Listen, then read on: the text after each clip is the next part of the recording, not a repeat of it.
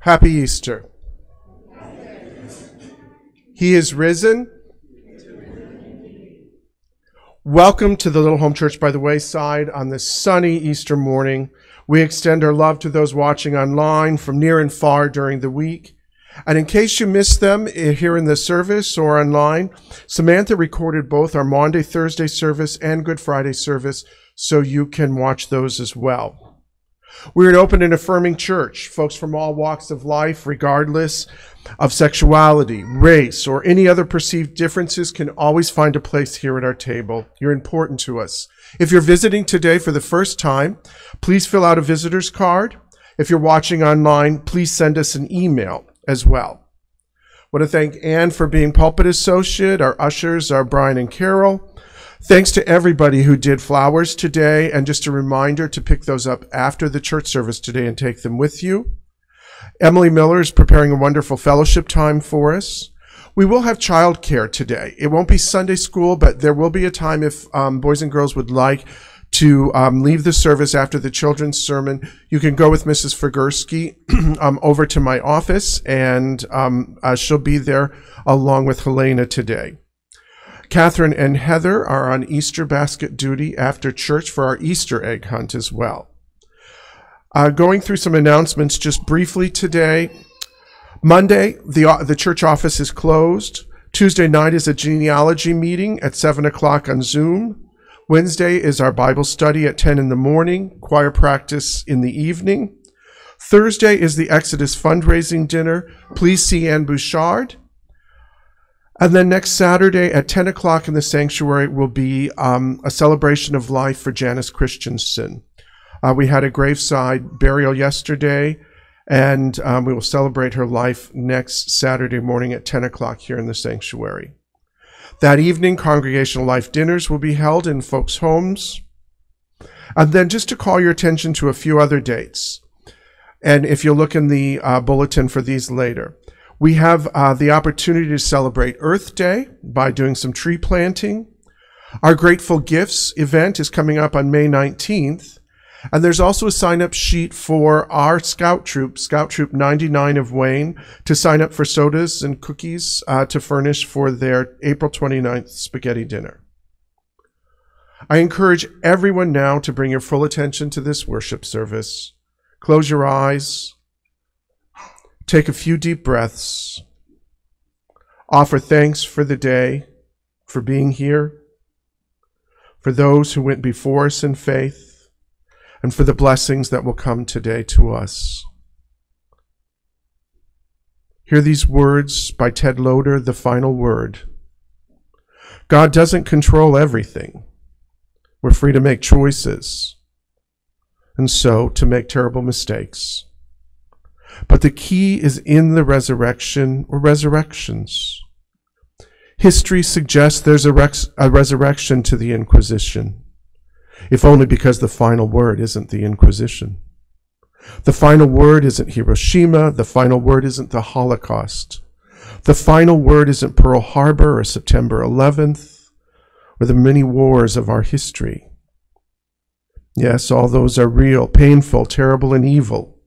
But none of the bad stuff, or for that matter, none of the good stuff, is the end of God's world and work in it. It's the witness of the gospel that nothing can separate us from the love of God in Christ Jesus our Lord. That's what matters. That's as much of a creed as I need. How about you? Amen.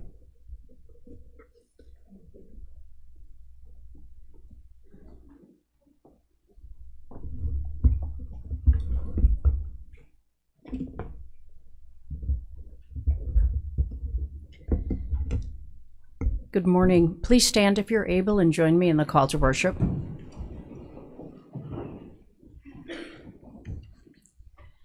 Give thanks to our good God, whose unfailing love lasts forever. Give thanks to our risen God, whose unfailing love lives forever. We gather together in the dawn of a new day. We look toward the tomb to seek the Word made flesh.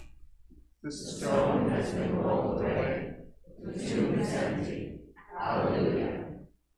We find God alive in the searching, in the garden, in our hope-filled spaces. Hallelujah. Christ lives and finds us with unfailing love.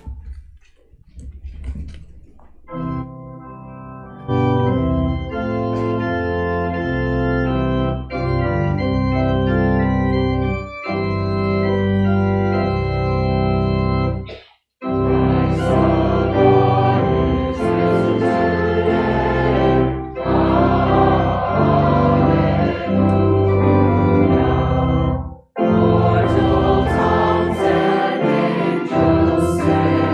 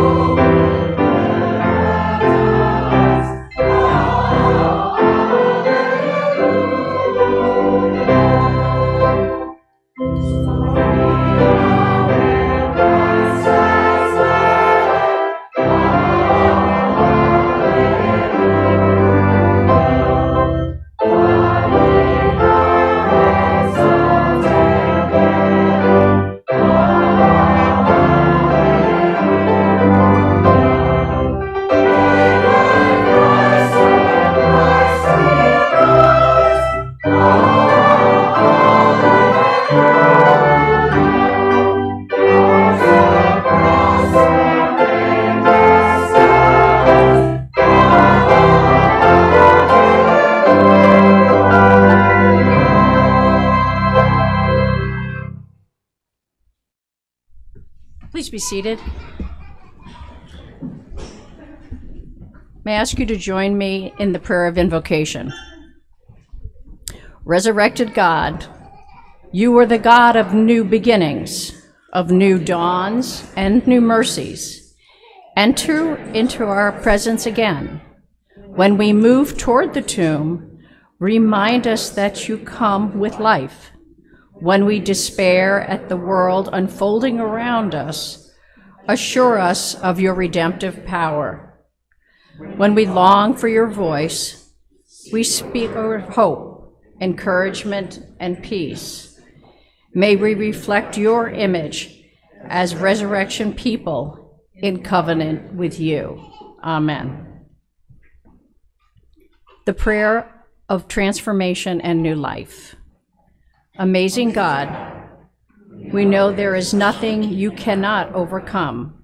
We confess to our profound need of your love, strength, and mercy. Too often, we come toward the tomb resigned to the status quo. We anticipate the worst, even when you are the provider of every good and perfect thing. We allow despair over the condition of our world overwhelm us when we call to follow you. Fortify us to live abundantly in your kingdom on earth. Transform us and breathe new life into us.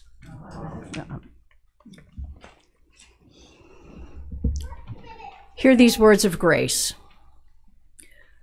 The one who transformed death can and will certainly transform our lives. Jesus welcomes us on the journey to new life. No matter how many times our steps stray, we hide from hard things, or we betray the good news, God's grace meets us with an unfailing love to guide us on the path of a life abundant and everlasting. Receive the resurrection power of the one who was and is to come.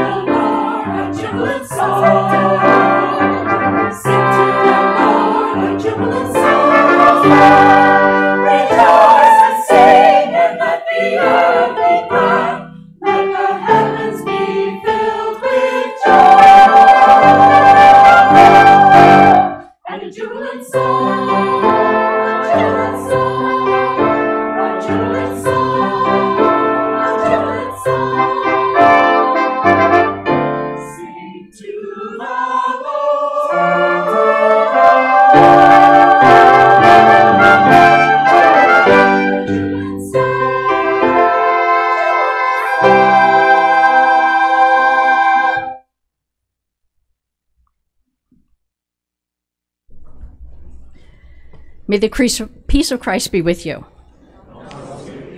We encourage you to place your hands over your heart and greet those around you.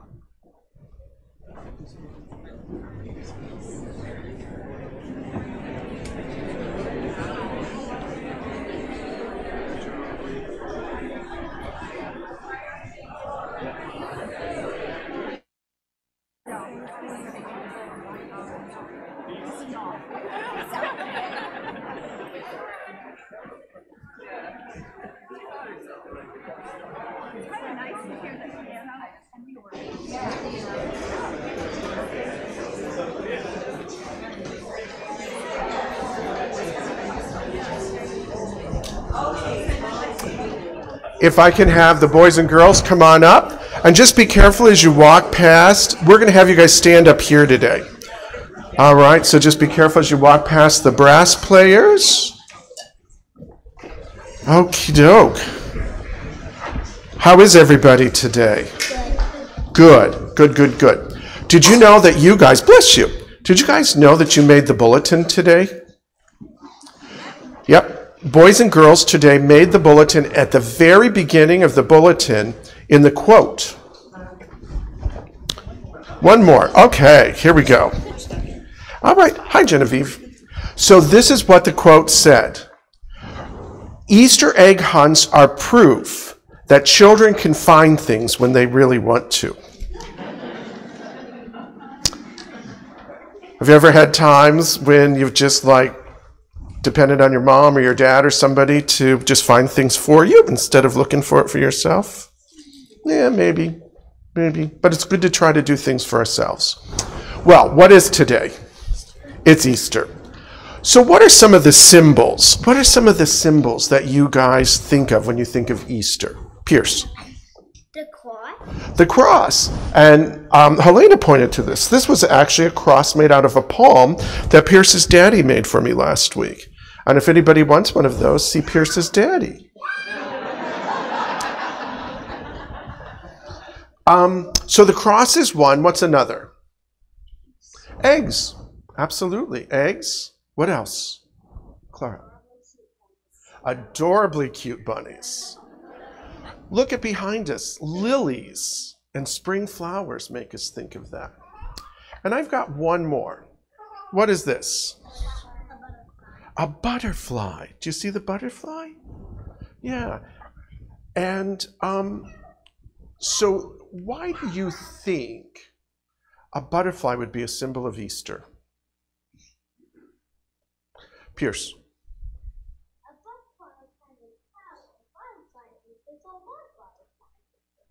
So flowers are a sign of Easter. Spring, yes? Clara? It represents new life. I think that's a wonderful thing.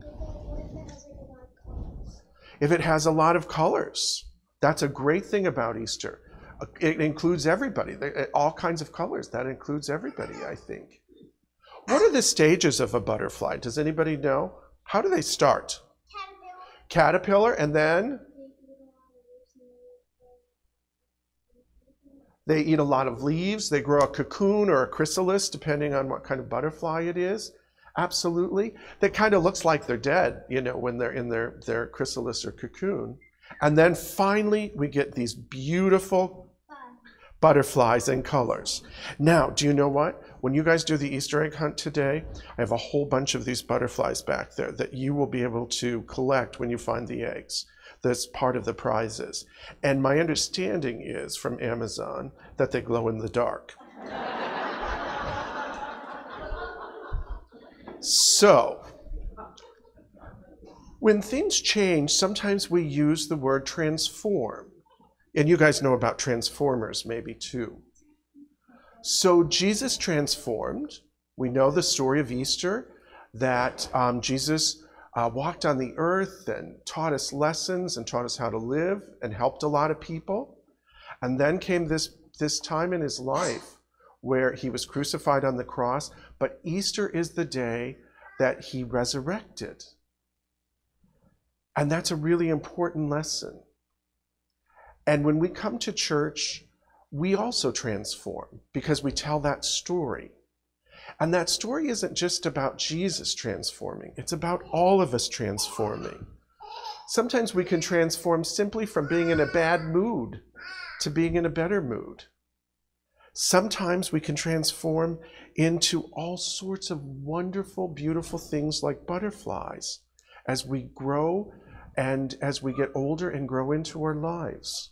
So I want you to just remember today, and when you see butterflies, I want you to think about how things are always changing, that love changes us, and love is always changing us as we grow into things that become so beautiful. Whether we started as a little fuzzy caterpillar or a sleepy cocoon, we can always wind up being a beautiful butterfly. All right? Shall we say the Lord's Prayer? And then you guys, if you want to go back, you're going to go to my office today. If you want to go to, if you want to do, it won't be Sunday school, but you'll have things to do back there until church is done. Or if you want to stay in church today, you can stay in church. Okay? All right, let's say the Lord's Prayer. Our Father, who art in heaven, hallowed be thy name. Thy kingdom come, thy will be done, on earth as it is in heaven. Give us this day our daily bread, and forgive us our debts, as we forgive our debtors. And lead us not into temptation, but deliver us from evil. For thine is the kingdom, and the power, and the glory forever. Amen. Okay, you guys, off you go.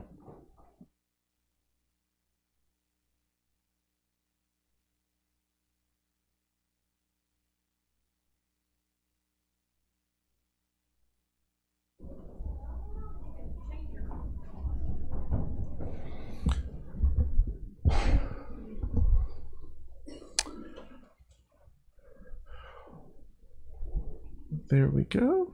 We aren't today going to do our joys and concerns per se, but I will share just a few things that did come to my attention this week.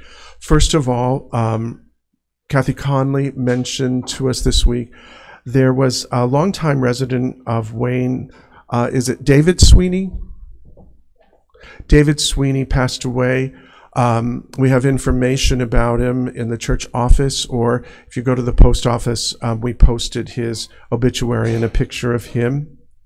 And then also a longtime member of our church, Wayne Hendrickson, Laurel phoned in to say that Wayne had a stroke. So we want to keep Wayne in our prayers as well. There are many other joys and concerns, I'm sure, this morning, and there'll be a time in the prayer today for you to remember all of those folks that you want to remember today. Please pray with me.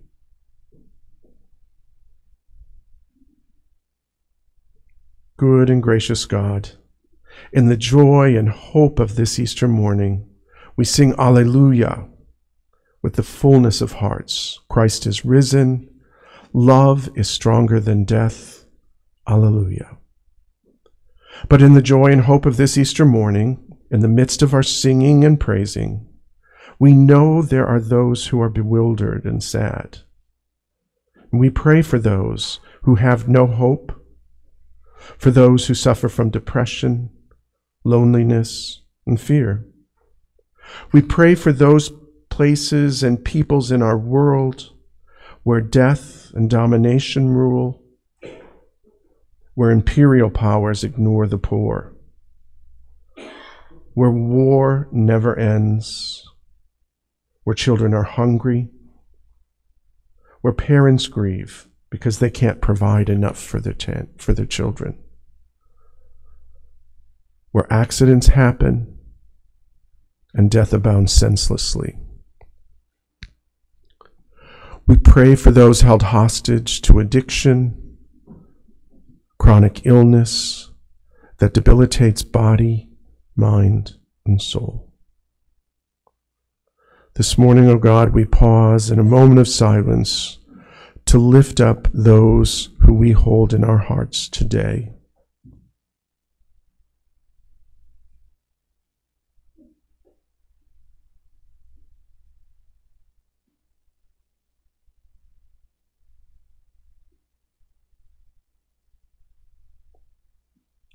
In the joy and hope of this Easter morning, we realize the depth and breadth of what it means to be your Easter people. We are the lucky ones here today who can and must put feet to our prayers, for we have just prayed for others in need.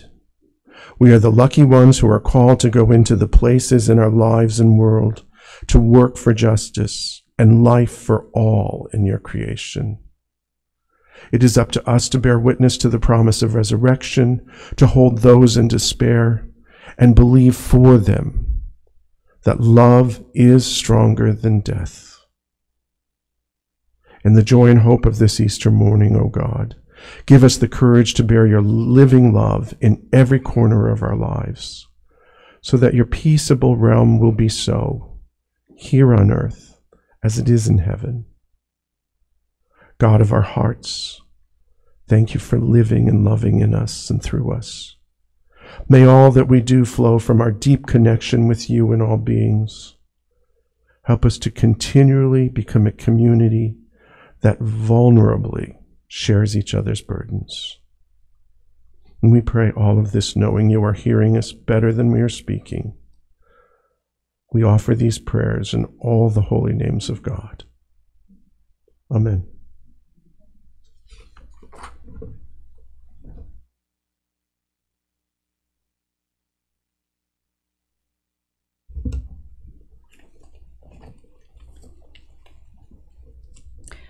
Our first scripture reading this morning is from Colossians, the third chapter, verses 1 through 4.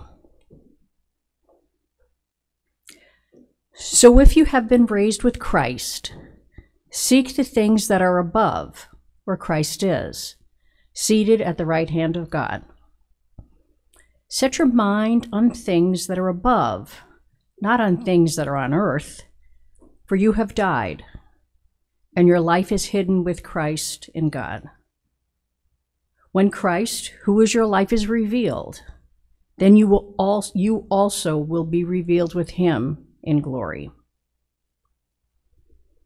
Our second reading is from the Gospel of Matthew, the 28th chapter, verses 1 through 10. After the Sabbath, as the first day of the week was dawning, Mary Magdalene and the other Mary went to the tomb to see the tomb.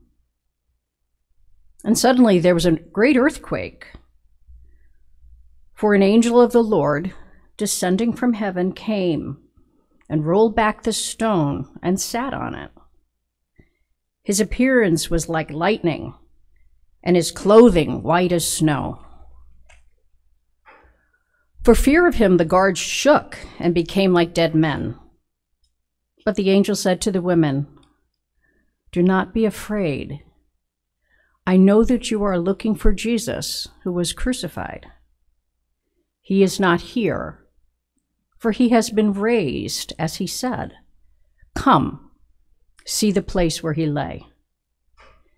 Then go quickly and tell his disciples, he has been raised from the dead, and indeed he is going ahead of you to Galilee. There you will see him. This is my message for you." So they left the tomb quickly with fear and great joy and ran to tell his disciples. Suddenly, Jesus met with them and said, "Greetings." And they came to him, took hold of his feet, and worshiped him. And then Jesus said to them, "Do not be afraid. Go and tell my brothers to go to Galilee. There they will see me."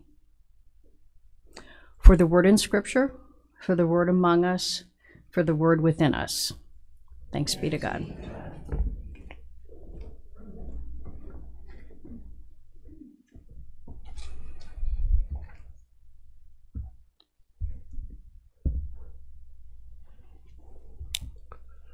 Easter Sunday is often called the Feast of Hope, particularly when communion is celebrated.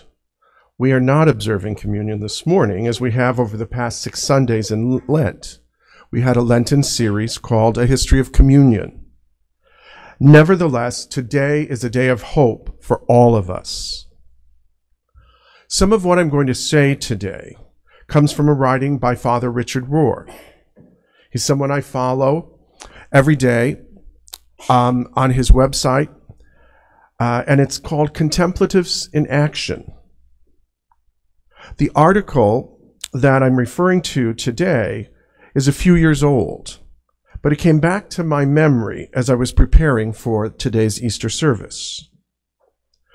The Brazilian writer and journalist Fernando Sabino wrote, "In the end, everything will be all right.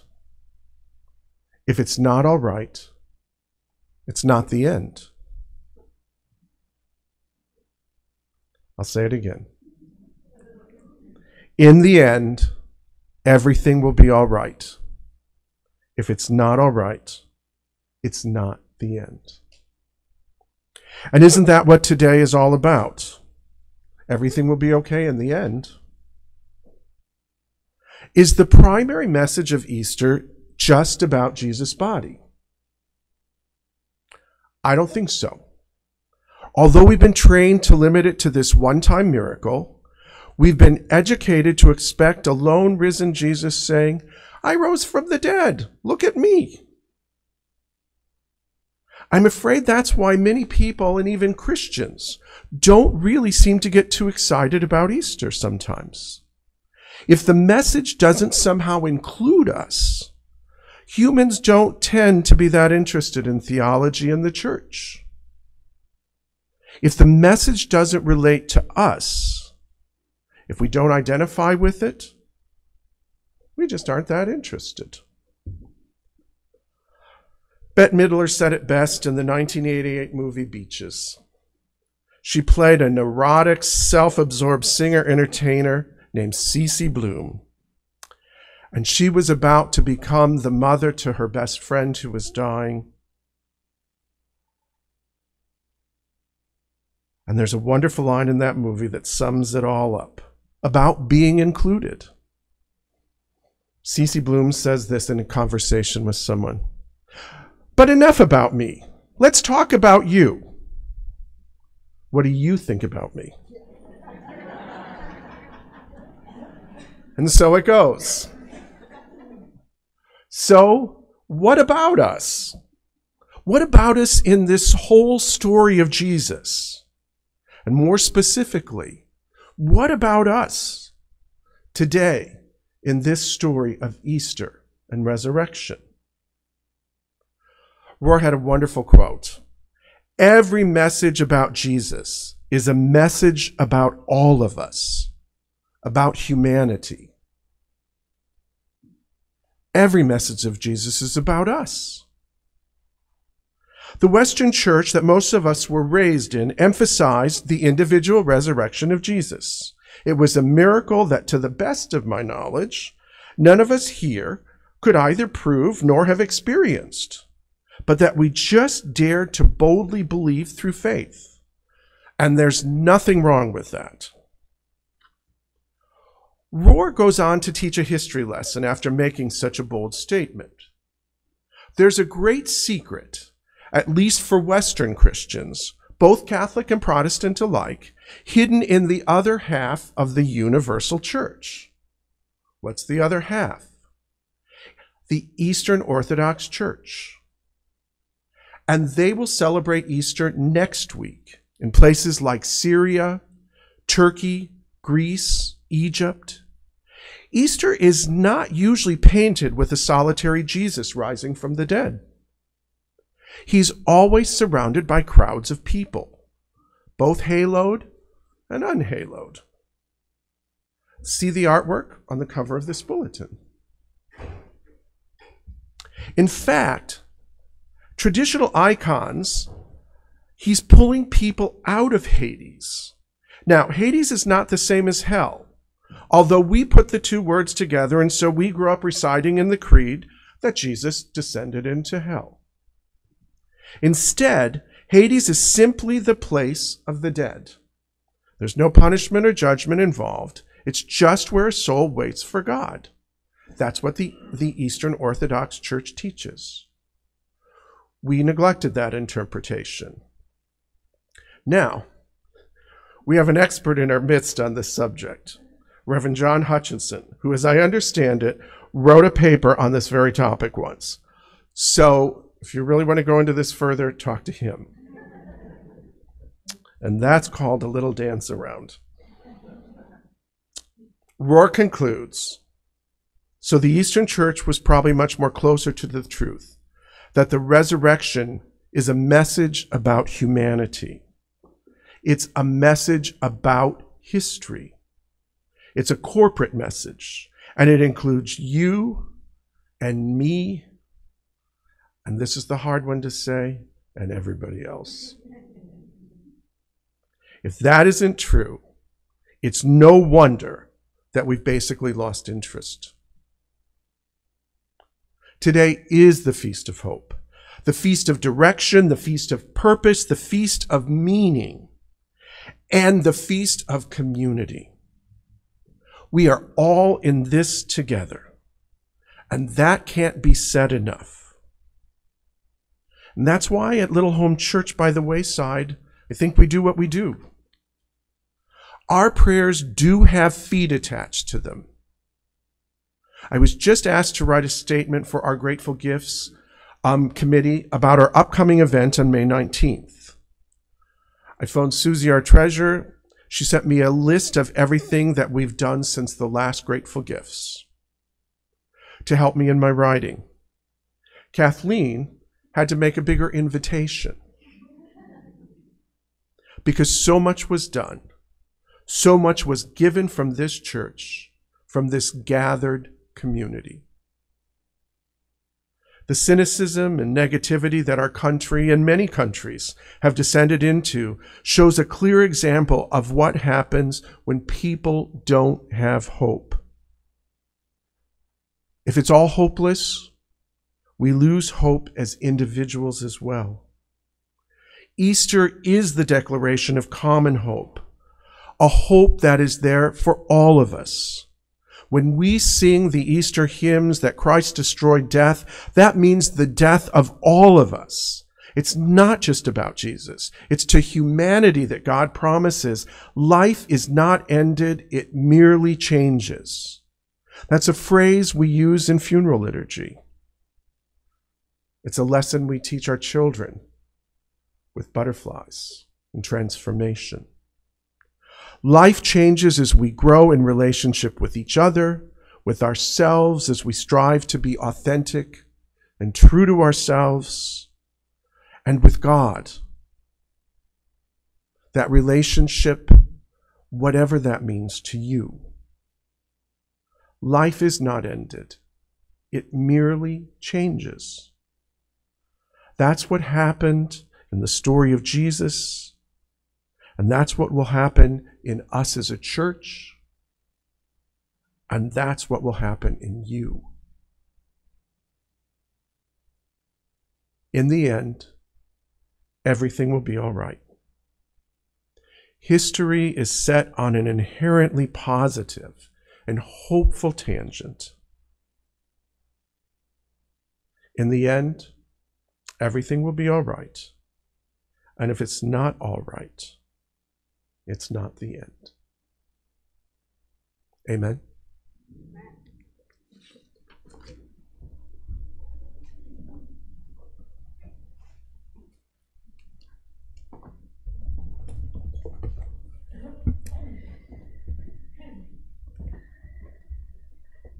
This is the time in our worship service where we actively and intentionally take part in the support of the ministry of Christ. If you are a member of Little Home Church, we encourage you to continue your pledges and financial support. And if you're visiting with us today, we welcome your gifts as well. You may donate by cash, check, Venmo, or PayPal. The QR codes for Venmo and PayPal are listed in the bulletin or in the little electronic insert that's in the pews. For those of you who may be watching this service on YouTube later in the week, this information will be revealed at the close of the service on the screen. Please join me in the offertory prayer. Giving God Receive this portion of the gifts you have given to us. May our time, treasure, and talent be magnified and multiplied for your glory. Amen.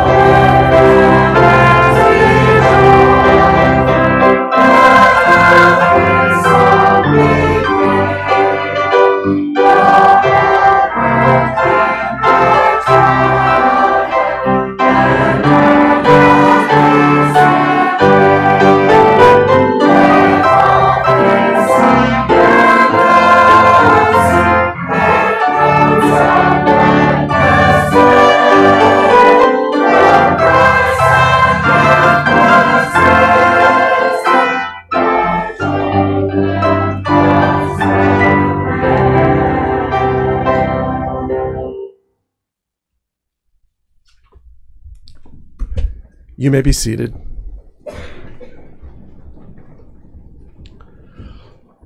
For our Easter benediction, I took some words from a poem of Jan Richardson and reworked them just a bit for us this morning. Who would have ever imagined that something like an empty tomb could fill us to overflowing? Now let us carry the knowledge of the empty tomb like an empty treasure. Be patient and don't be surprised. The emptiness will bear forth a new world that you might need some time to ponder, but nevertheless, you stand on the edge. So why linger here? You have seen, and so you are already blessed. You have been seen, and now you are the blessing. There is no other word you need. There is simply to go and tell. There is simply to begin.